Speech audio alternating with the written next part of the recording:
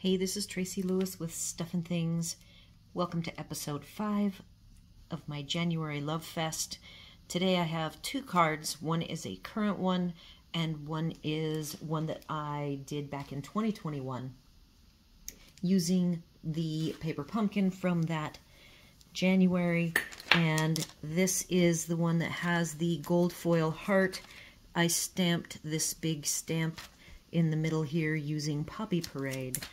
It has the very sweet petal pink hearts from back in 2021, and this color is still a current color. I used some little sequins and pearls. I bet you these little gold and this AB is from the fancy, for everything fancy sequin assortment.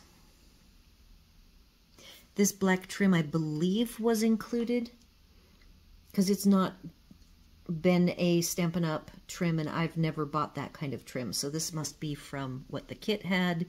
I showed you that I have maybe 3 or 4 of these bases left, so that is wonderful.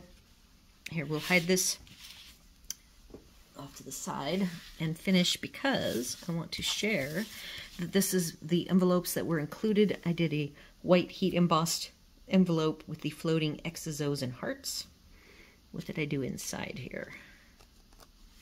Oh, so I did the scattered floral and heart mini stamp. All right, starting over with the second card, which is the card made recently. I did this one with some different colors. We had an inspiration pin Libby and I crafted the day that I made this particular card, and this was a color. We did some color decisions.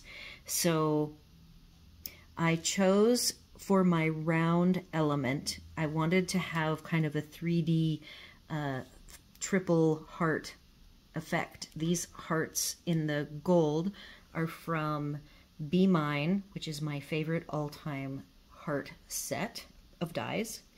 And this stitched heart is part of it. But for the round element, I decided to be pretty wild, and I cut from Labels Aglow, which are in the current annual catalog. And I butchered it so bad because the name of this is not the same as the name of the stamps. Most of the time they coordinate the stamp name with the die name, but in this case they didn't. So I thought these might be retired, and they're not. They're not called Brightest Glow, which is the stamp name.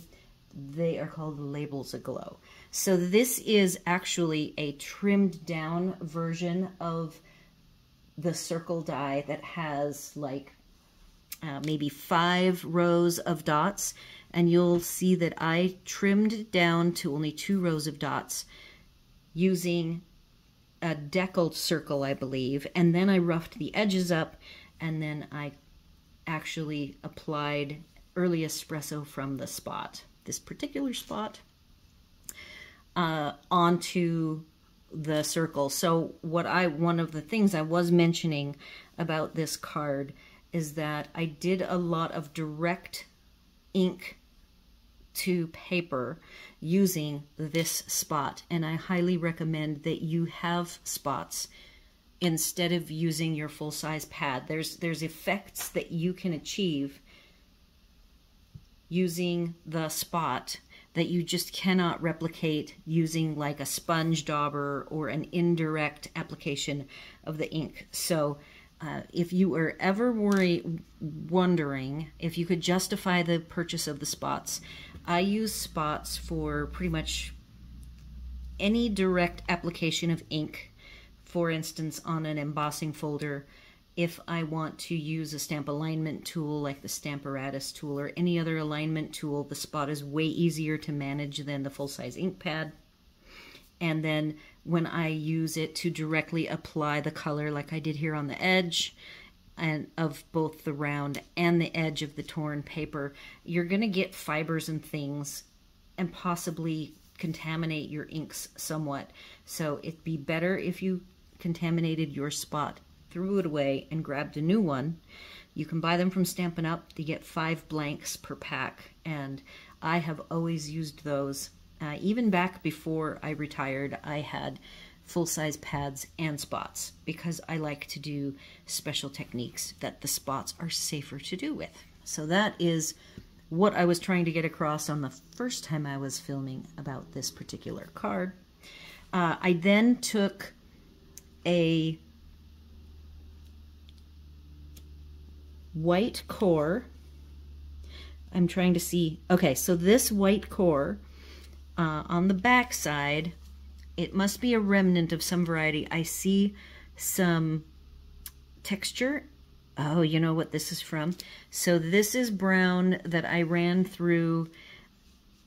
It is a paper, one called One Horse Open Sleigh, and I took a dark side of the paper, ran it through Timber 3D, just like I ran my Lost Lagoon through the Timber 3D embossing folder, and then I roughed it up to get the white core.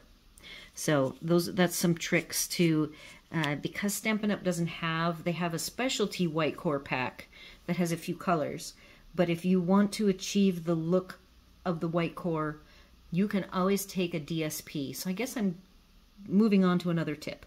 Pick a DSP that has whatever color you want, run it through the embossing folder, and then use your sanding block on it to achieve the whole white core look without necessarily having a white core cardstock. Now the DSP is going to be thinner, so it's a little bit rougher to manipulate, and it's going to be, you know, it feels thinner than the thick core.